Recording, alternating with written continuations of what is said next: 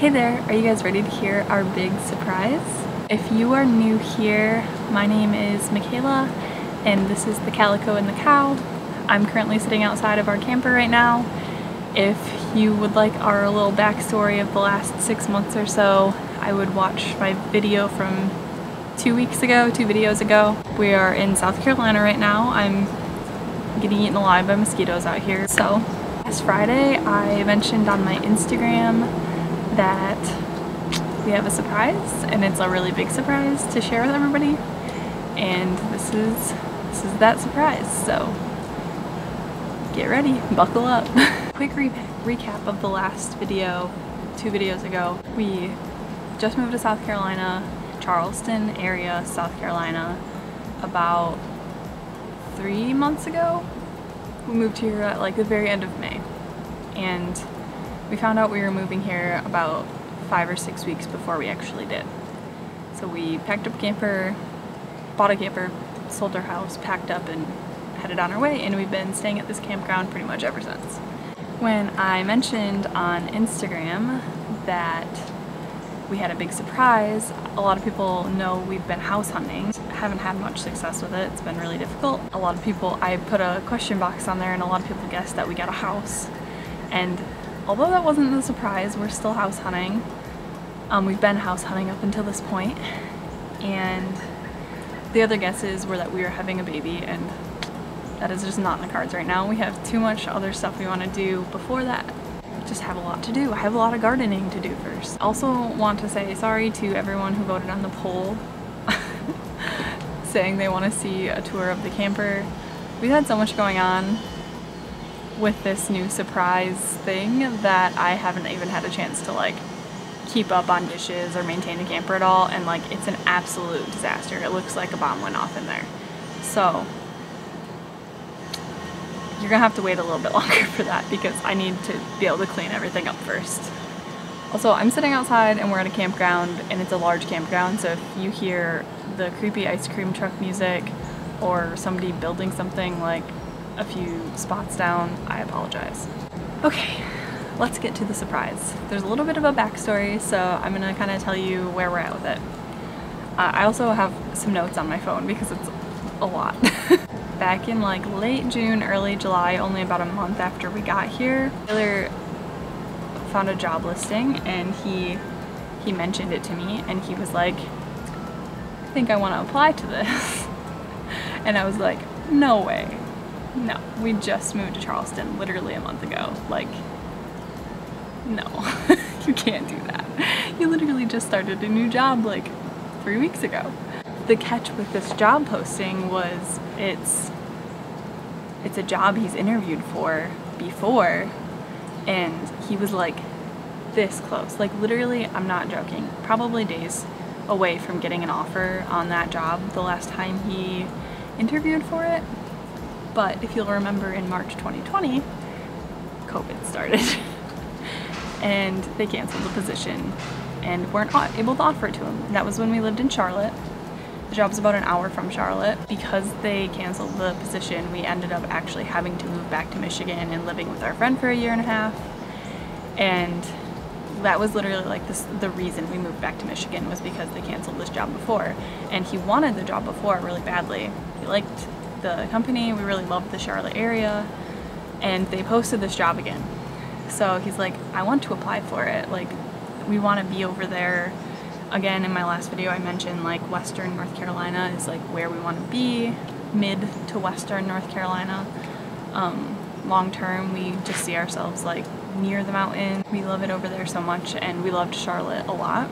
But I was just really skeptical because we just moved here and I felt like we had just kind of gotten through this stage of thinking like, we bought our first house in November and sold it 6 months later, so we kind of also were feeling like we didn't really get to see that journey through, like we kind of cut it short, and I didn't want to have that same feeling of like, not regret, but like wondering what if with Charleston. Like, it's beautiful here, we like it here, but the dream location, guys. Like, we could live there. He ended up applying because we're like, you know, what's the worst that can happen? Like, maybe you don't even get an interview, and if you do, you can always just say you don't want the job if they offer it to you. So he did the interview he heard back from the interview like 3-ish weeks later, did the interview, and then, you guys, we had been waiting for 35 days to hear back after his interview. It was like the most excruciating wait I've ever experienced. It was it was like literally painful. Like, we didn't really hear from them at all. Like, there weren't really any updates, and we didn't even know if there was going to be a second interview. We knew nothing.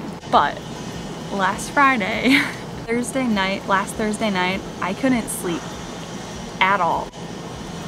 Like, it was 4 days. We were supposed to hear from them last Monday. We hadn't heard anything from them, and it was Thursday night, and I was like sick to my stomach. Like, okay, they probably are waiting. They probably offered it to somebody else, and they're waiting on hearing back from them, and it's like pushing it out further.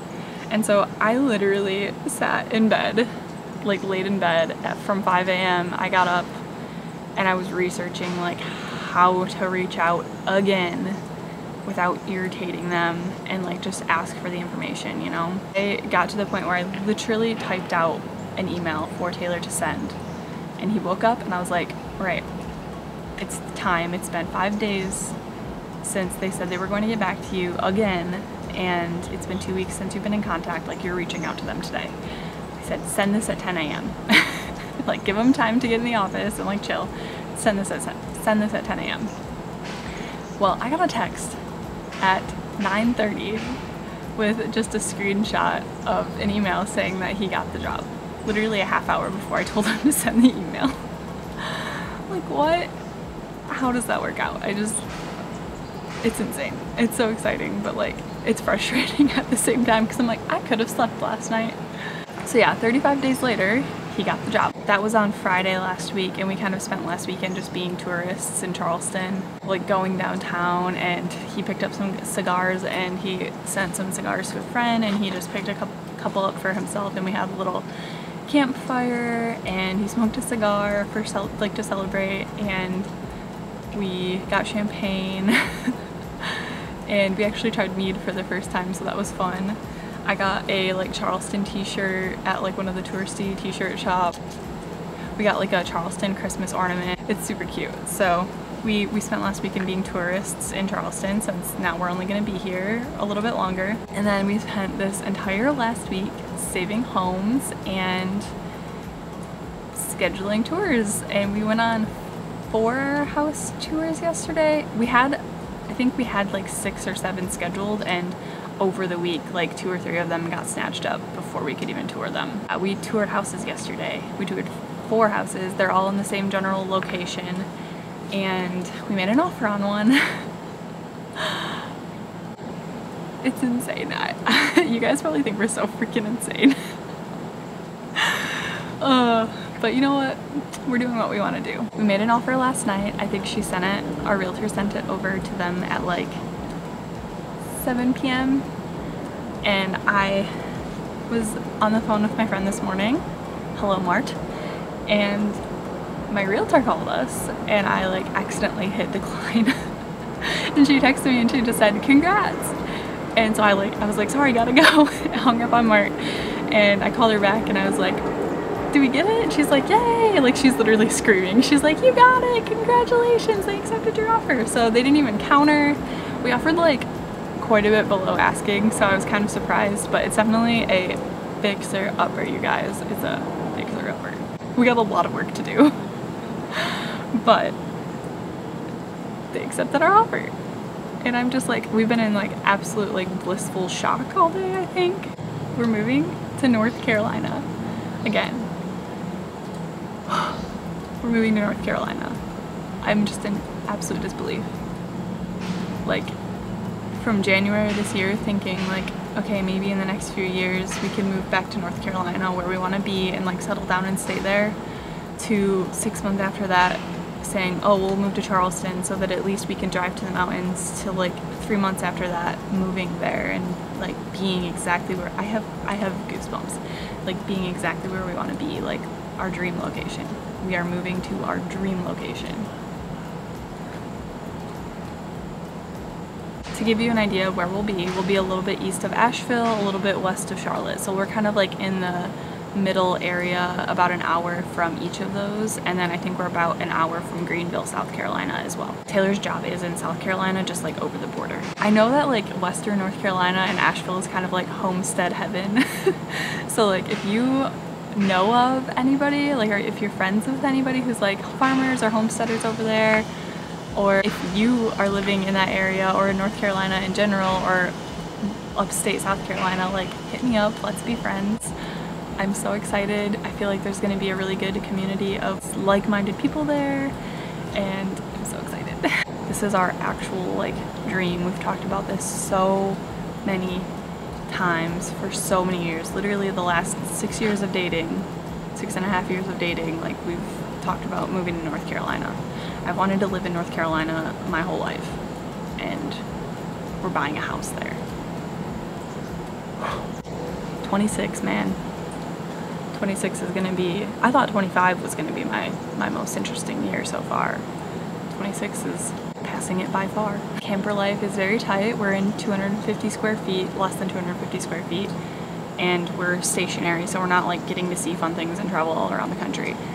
We don't really love it, but I'm so thankful we're doing this because it put us in the perfect position to not have to break a lease or be in any sort of contract. We can literally move as soon as we close, or as soon as his new job starts. This might be a part where I lose some of you, but I want to get into kind of this 35 days that we were sitting here waiting to hear back from them on this job and just not knowing basically like our fate at all, like what was going to happen with our lives. Like, didn't know if we should be looking at houses in Charleston or if we should be in North Carolina at houses. Just kind of basically being little couch potatoes because we were so stressed out waiting. I feel like I had so many like blatant signs from the universe that like this is happening. So I'm gonna walk you through them. This isn't your thing, I understand. I just like, I try to be really observant about this kind of stuff, and these are just things that I noticed. The first one was right after he applied to that job, I kind of ran out of homesteading videos. Like, I watch homesteading YouTube, farming YouTube videos a lot, gardening, all that kind of stuff. I kind of ran out of videos to watch. I like have already rewatched all of Roots and Refuge videos, all of Sunshine Farm, all my favorite channels. I've rewatched their videos all like at least once at this point. So I was like looking for new accounts to watch. I landed on, I haven't watched any of the Holler Homesteads videos, and I started watching them like the week he did his interview, or like the week after he did his interview, and I realized that they kind of have like a really similar story to ours, like living in the camper and like kind of trying to figure out where they want to be. Obviously their story's a bit different, but there's a lot of similarities. They're living in their camper and they settled in, I think, the same general area we're gonna be in. Yeah, so maybe they'll be our friends. Ben and Meg, hit me up. Oh, I feel ridiculous. So that was like the first thing, like I like finding out that they like traveled around in their camper and then they ended up settling down exactly where we were going to be, like around Asheville somewhere, like Western North Carolina. Maybe it could be a sign. When we were supposed to hear back from his job the first time, we started watching Outlander, and we got to the point where all of the seasons up to this were took place in Scotland, and like the week of his interview, when we were like, okay, we might be moving to North Carolina, the season started taking place in the Blue Ridge Mountains in North Carolina. And I was like, that's freaking weird. That same week also, my favorite podcast, literally like one of the only podcasts I listen to every single week, they do podcasts, episodes, like stories from all over the world, and like their story was from somewhere in the Blue Ridge Mountains in North Carolina that week. Lastly, the sign before we knew was 2 weekends ago, we found a house here that we really liked, and we were like, we should just tour it just in case he doesn't get the job. We should go tour it because it might be worth it, and like it has 2 acres, and like nothing else here has more than like a half acre that we can afford really. and it was a really nice house, and it had fruit trees and stuff. So we were like, let's go tour it. And also it was on Calico Street, so I was like, we gotta go see it. So we go to tour it, and it's like an open house. We're the only people at the open house, and the realtor, she's talking to us and just, you know, like being friendly and chatting when we were done looking at it. And she happens to say, hey, if you ever need a realtor over by like the Spartanburg, like upstate South Carolina, Charlotte area, let me know. Like, I know you're looking here, but I also work over there because I'm from there, my family's there. So if you ever want to go look at houses over there for any reason, like, I'm your girl. And we hadn't said anything about the job. We were literally looking at a house that she was the seller's agent. We were touring it at that moment, like in Charleston. And she just happened to like mention that, and we were like, we're actually waiting on hearing back from a job. We should hear back next week. We get the job up there. Can you be our realtor? And she goes, yeah, sure. Let me know ahead of time, and I'll go hang out with my family and show you guys houses. And yeah, so she's our realtor, and it happened to work out that we met her at an open house here in Charleston on Calico Street. That was the only house we actually liked here too, so it was kind of crazy. Lastly, this is kind of like an after the fact thing, because we already had made the offer on the house last night, but we got back and there was a Luna moth on our door right over there, and they're like, you know, like this big, and they're meant to mean new beginnings, which is really cool. I've seen 4 or 5 in my life, and I've only ever seen them weeks before we moved. The first time I saw one was a few weeks before we moved to Charlotte in 2019. In the next video, I'm going to show you guys sort of like snippets of all the houses we toured. We toured 4, like I said. I'm only going to show pictures of 3 because we didn't like the other one. It was really bad. In the next video, I'll show you pictures of those, and I'll kind of explain like what we loved and hated about them, and maybe tell you which one. Maybe. We'll see. I don't want to jinx it. There's like mountain views like all over the place there. Like, you can see the mountains. I'm so excited. There's like a really good farmer's market there. We can go hiking whenever we want. Basically, to wrap up, we're excited. We're really sick of moving, and we're really excited to settle down somewhere, plant some roots in like a place that we've always wanted to be in, make some friends hopefully. Like I said, hit me up if you're around that area. If you don't know anybody in North Carolina other than a couple people in Charlotte. So we are open to making some friends and hanging out, especially if you're gardening or homesteading friends. As always, I appreciate you watching. Make sure you like or dislike it. If you don't like it, subscribe, leave a comment. If you want more consistent daily updates, I usually post on Instagram almost every day. I guess, yeah, like let me know if you want to see like an empty house tour once we get a property tour, before we renovate it tour. I'm gonna have a lot of content to share with you because it's a fixer-upper, guys. Major fixer-upper. Comment and let me know what you'd like to see with that. Lastly, I wanted to share, I have my sweatshirt out here. We have merch, it's linked below, and we actually have colorful logos now. They're t-shirts, they're sweatshirts, there's all different kinds, but look at how cute. Grab a t-shirt or 2, and the merch link is below. Thank you so much for watching. I appreciate it. I appreciate everyone who's been so excited with us. We need all the support we can get. This is just so exciting, and it's been a long time coming. So yeah, thank you for watching.